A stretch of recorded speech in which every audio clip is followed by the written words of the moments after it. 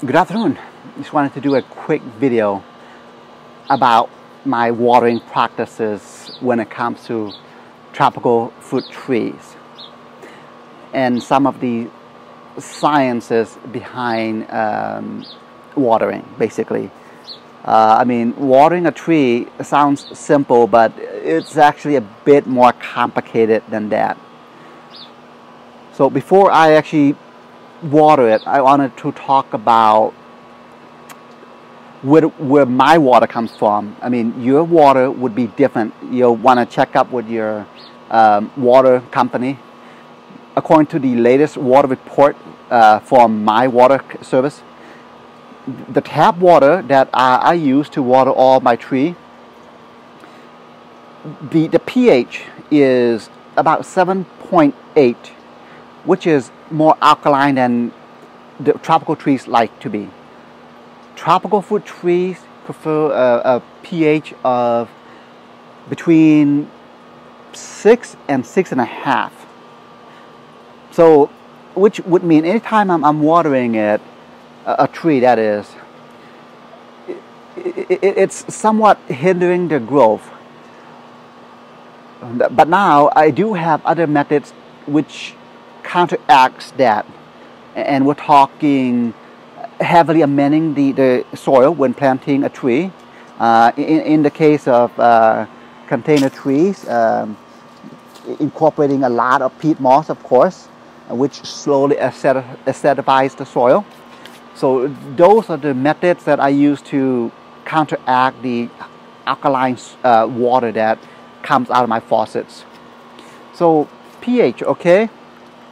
You and I, we like our water to be a bit more alkaline. The craze, the health craze now is this particular water. Look at the pH, 9.5. pH is the numbers. The pH is on a scale what's known as a logarithmic scale, which would mean, so for example, the tropical trees, let's say it likes a pH to be 6, okay? If your water is, say, mine is close to 8, so we just round it to 8. From 6 to 7 pH, 7 is 10 times more alkaline than 6. However, from 6 to 8, 8 is 100 times more alkaline than 6. You see where I'm going? So that's just the scale that they use. This is great for you and I, not so great for tropical fruit trees. So, which is why, again, you want to heavily amend the soil when planting. For reference, when it rains, rainwater is generally 5 to 5.5 on a pH, which is awesome for these trees. So think about it. Our soil in the Central Valley is generally between 7.5 to 8. In my area, because I've been heavily amending the soil for years, I've got it down to about between 6.5 to 7 also ish. But in your case, if you don't, if you just have plain old clay dirt, you're probably gonna have a soil level of 8. So in the continental U.S., there are certain portions of the U.S. that have lower pH soil than we do. So think about it. Why is that? It's really the rain that causes your soil to be at the pH that it is. In Visalia, our annual rainfall is about 11 inches. Not a whole lot. Compare that to, say, the jungles of Southeast Asia, where they normally average about 80 inches. Compare that to the Amazon rainforest, which they generally average about 120 inches. Those numbers don't seem like a lot, okay? But I want to convey this here. So here we are. That's our annual rainfall, okay? Jungles of Southeast Asia. So 80 inches, okay?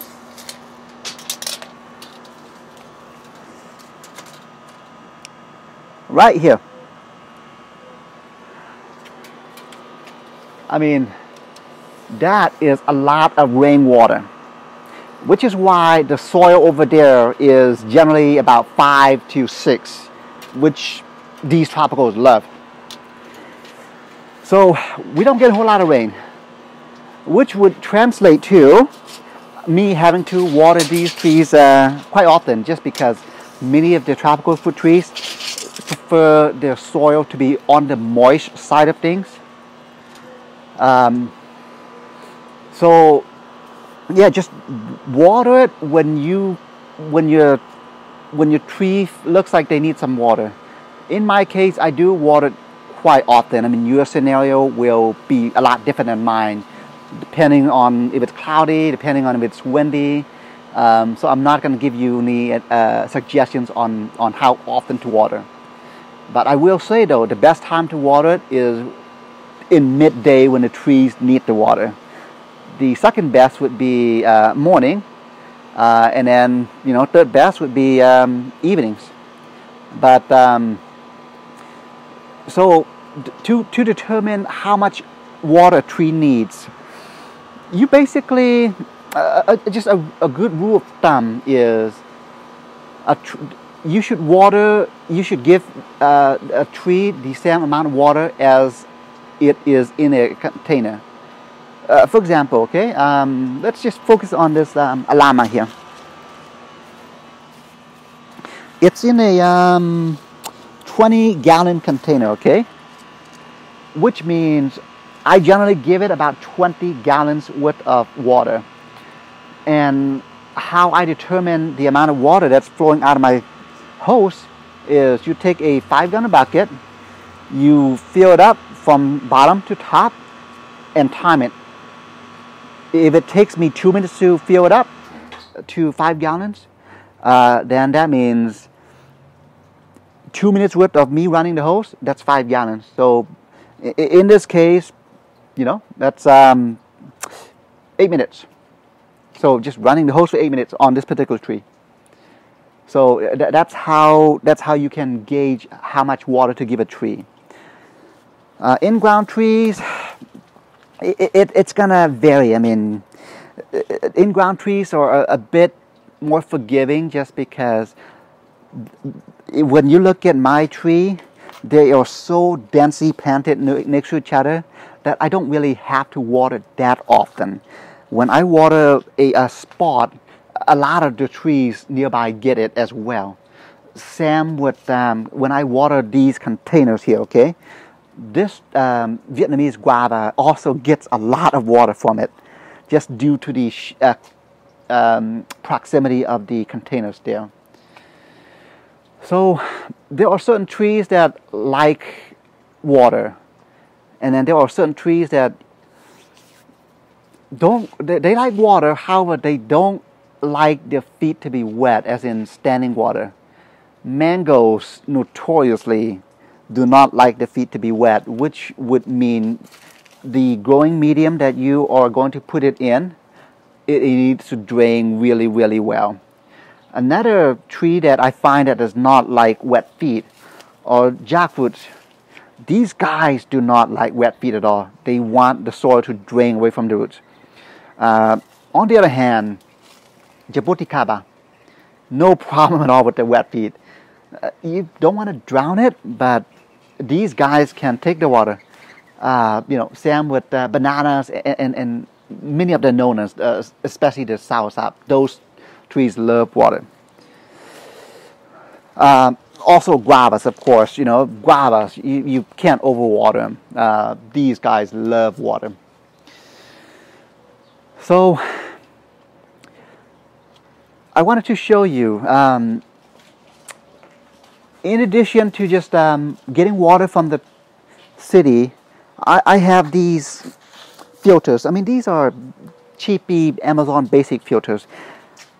They supposedly filter out heavy metal along with a bunch of other chemicals that's not very good for the microorganisms that's in the ground. I don't really know if it actually works, but for the price that I've got it for, they're basically $10 a piece, and I pay them annually. I mean, why not? So, and I'll be sure to put the description in the link in the description if you wanted it. So, trees like you and I, when it gets hot, they sweat basically through a process called transpiration. I did an experiment yesterday. Check it out. Ziploc bag, okay? Poor guy. It's been but he should be okay. Yesterday, 3:30, right around this time. This is how much water this particular section of the branch sweat. That's a lot of water.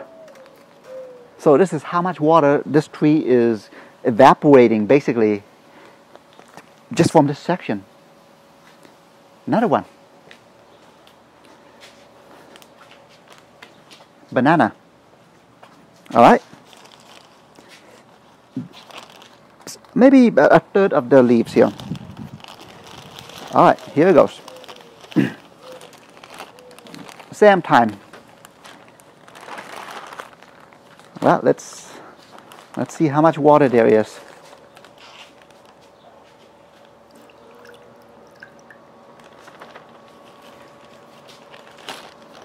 And that's a very small section of the leaves. This is how much water that particular section of the leaf sweated, basically. So, you want to water your trees. Basically, that's what I'm trying to say. There is a particular method, though, I wanted to show you when it comes to how you water a tree. Actually, let me go and just turn on the hose really quick. So, to water a tree, you actually want to water around the canopy of the tree, basically. Okay, so this tropical pink, okay, it's a good sized tree. It's about 4 years old, in the ground, that is. Just quick change of topic. I'm a huge fan of these filters. It just simply floods everything as opposed to just hosing everything off. But this is how you should water a tree. So this is the drip line, basically right underneath us where I'm standing. This is usually where the roots are. It really extends this far. So all you do is just put it here, maybe let it run for 10 minutes, move it to another spot. That's really it. It's not a whole lot to it. For containers, what I do is simply just let it flood, and then let it slowly leach down to the bottom, and then restart the cycle again. So you've got to think, these tropical fruit trees, wax jambu, they originate from an environment where it basically rains a lot. I mean, again, 80 inches worth of rain.